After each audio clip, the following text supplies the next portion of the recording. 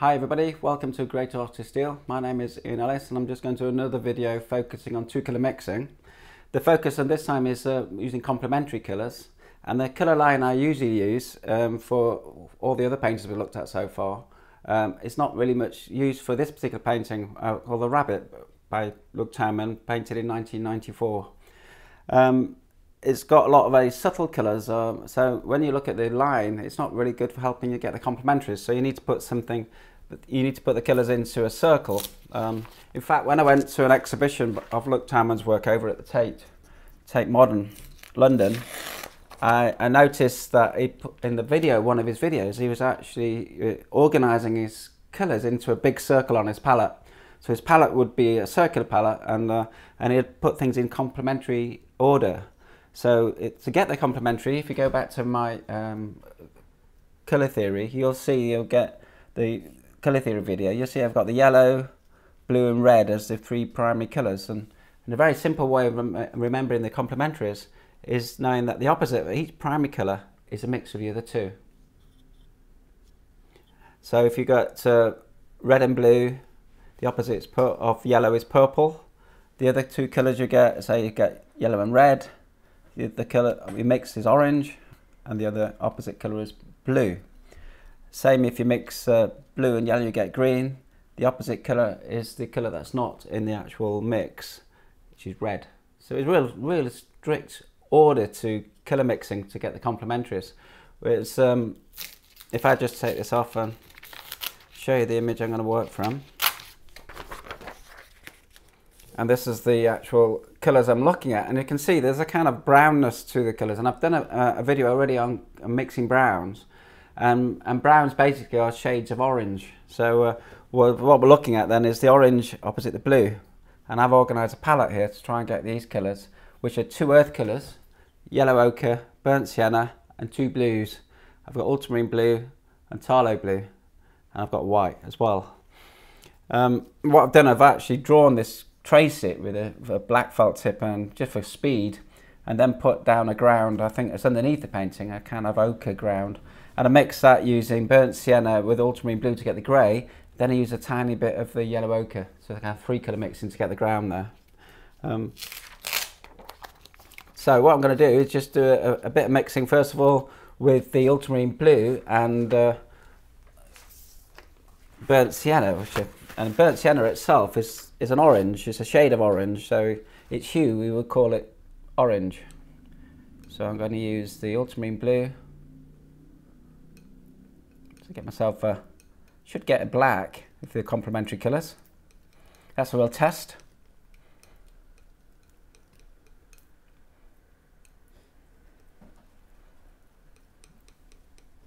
I've done an Instagram video. There's another one on actually mixing greys I've done. So if you want to find me on that, it's in the same name, Great Artist Steel, and you'll find me on that. And I've got a colour of how to mix greys using the same system. Now I can see that's gone a bit, to see the colour, it's a very subtle colour, it's gone a bit brown there. I'm just going to calm it down with the white. And if you want to grey it more, a bit like adding black, because I use a complementary colour, I'm just going for more of a grey colour by adding more blue, and I can see it moving over towards a colour grey. I've got these colours in here. I think that's pretty good colours. So I would say that was a warm tone of the burnt sienna. If I keep adding the blue, it will go towards black, and if you actually add these two together, you should get a neutral grey, something in between the two. Then you can just move it slightly over towards more of a blue. I don't see any blues in there. I think it's all kind of staying over on the warm side. A bit like when we look at Lucian Freud's paintings, you'll find a similar kind of thing, where a lot of the greys in the painting are quite warm. And the same with the Tuymans with this painting. Lots of white area here. There's a very subtle brown. I've put more white with that. So I'm preparing my palette before I start painting. Shouldn't take me too long to get these colours. And I've got another pair as well. I've got the phthalo blue. If I use a phthalo blue, it kind of goes over towards more of a greenish colour. And this painting on this book of Luc Tuymans, it's got a kind of greenish hue. I assume he's used the phthalo blue and the burnt sienna. I'm not sure about that. But if you just use the phthalo blue, they're not quite opposite. So if you look at the blue, what I've used is ultramarine blue. It's very close to the blue. It's just slightly over towards the purple, the ultramarine blue. And you go over to the other side, you get the green blue. I'm using phthalo blue. So what I should get, it should go towards more of a kind of a greenish, yellowish kind of browns that I think are up here. So I'm actually mixing shades of yellow, orange over here, all these colours coming in by mixing the line across there and getting all these colours, all the shades of them. So if I just use the phthalo blue now. Palette knife essential, everybody, keeping everything clean. So I've got the burnt sienna, tiny bit of phthalo blue. Tiny bit of phthalo blue, as I said. You can see that's going over towards more of a kind of greeny colour. I see in that painting a bit more sienna with it. Just overdone the blue.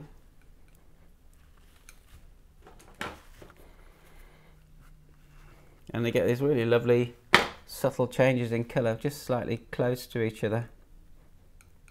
And I can use a bit of white with that as well. Great. The white will calm my colour down. Slightly more phthalo.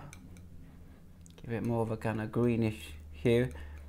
It's a very subtle change, but you can see when you put it next to this colour, there is a lovely combination of change in colour. It's really beautiful. That's how it's like sort of orange with yellow. It's almost like a grey yellow ochre.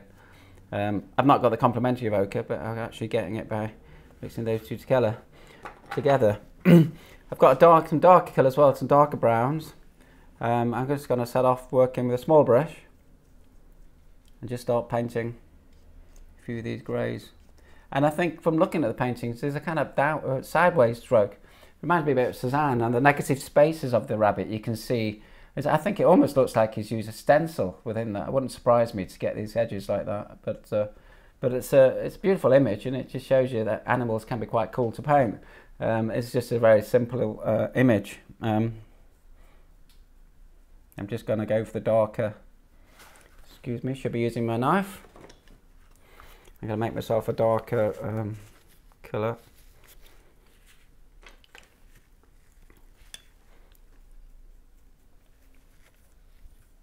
Ultramarine blue, burnt sienna. Keep adding burnt sienna to that. And get myself a dark brown. A little bit of white with it. More blue. And it's getting this darkness there. Just a little bit more blue. Just calm it down a little bit. And I can go for this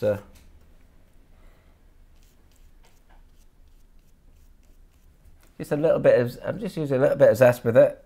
I've got zest. You could mix it with a bit of linseed oil. When you're mixing the zest and linseed oil, you get a finish, and it just gives you a bit of sheen. If you look at his paintings, they look quite thinly painted, but I don't see too many dry marks here. This looks quite wet brush marks. You can see there. If the more liquid you use, the more of a brush mark you get. So that, at the moment, I've just put there, that's a bit too heavy, the paint. So I'm just going to work into that a little bit and just go back. Just use a little bit more liquid.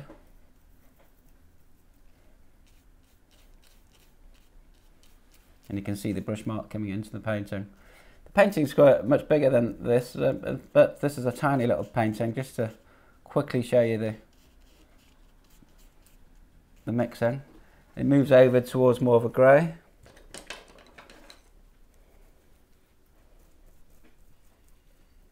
There's a slight broken bit of paint coming into that, and I can use a small brush to get that really tiny shape in there. More brown. You can see it goes over towards more of a brown. Again, trying to keep the brush marks going the same way. It's almost like a hatch you're drawing with his paintings.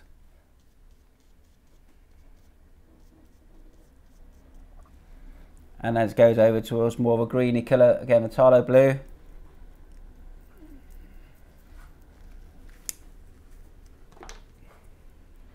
With the sienna.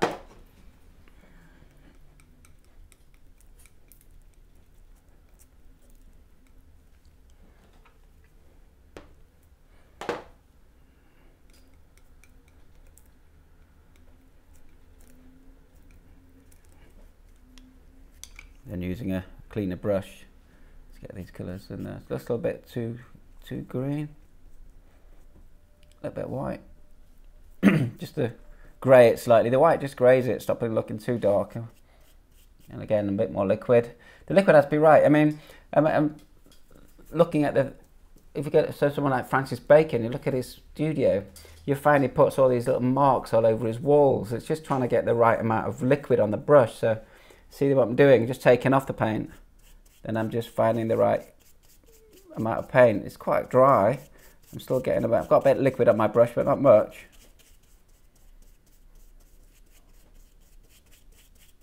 And going over towards more of a greeny colour as it comes up the top.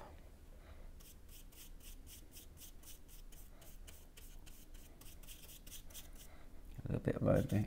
And maybe a few little greys in there as well, a few more whites appearing within the painting, so just mixing up different colours. And the edge is very important here, so that's why I think is use a stencil, because I'm having to draw the brushwork up towards that. Perhaps not getting such a sharper edge as I should do with a stencil, would they use that. I can try and get that edge.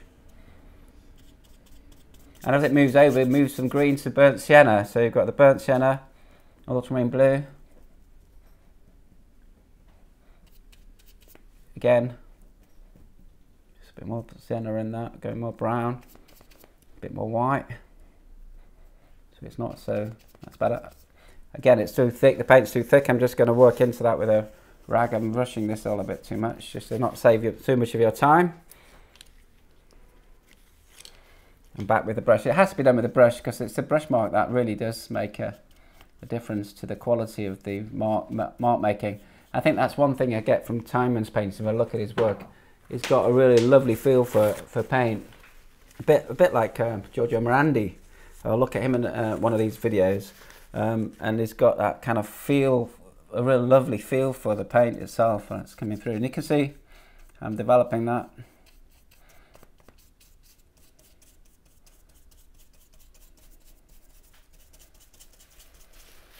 Now around here we've got another dark brown, around just down this side, and I'm just going to do a little bit of work on the, a bit more brown in there, on the rabbit itself. And you've got these really subtle greys appearing on it, maybe a little bit cooler.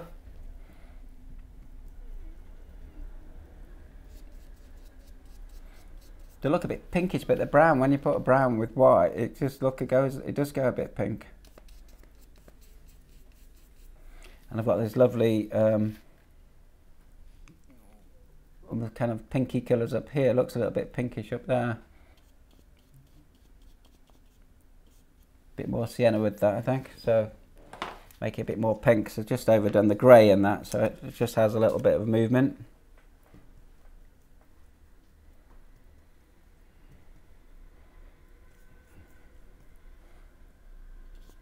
That's more like it. Just a little bit more white with it.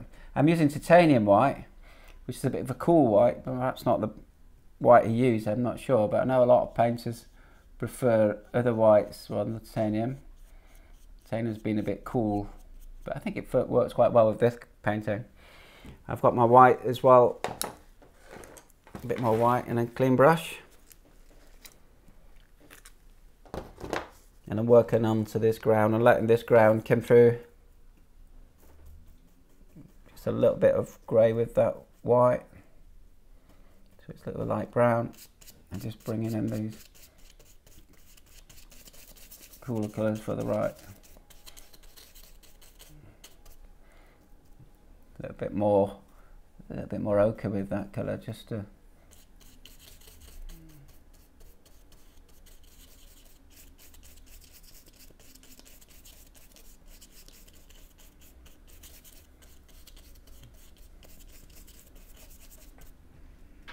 more greys down here, going a bit more brownish.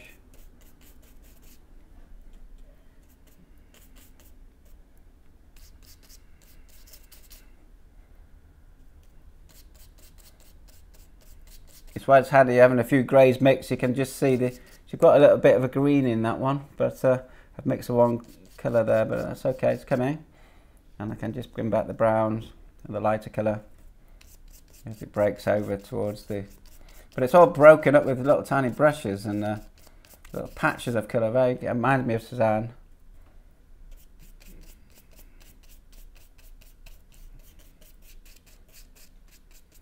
And they've got these little tiny bits of... I've got a smaller brush here just to get myself the darker lines I've got in here. Oops, it's not a very good brush that, 1 minute. That's what I like it. Just a little darker colour coming into where they get the brown.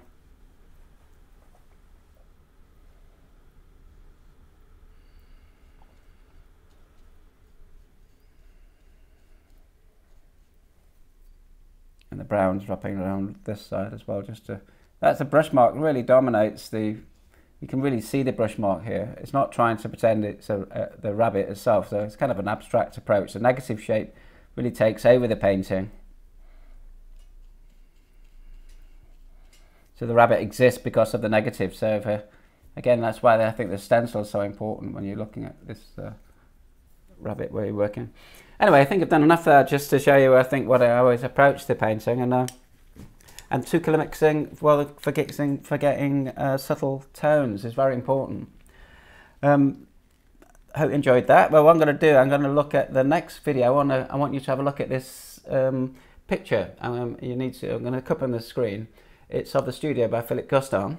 And what I'm going to do, I'm going to do an interpretation of it, but I want you to see what you think of the painting before I talk about it. So if you can have a look at that, a couple of weeks' time, the film should be ready. So look forward to that. So thank you again for tuning in, and please don't forget to subscribe, and I'll see you soon. Bye everybody.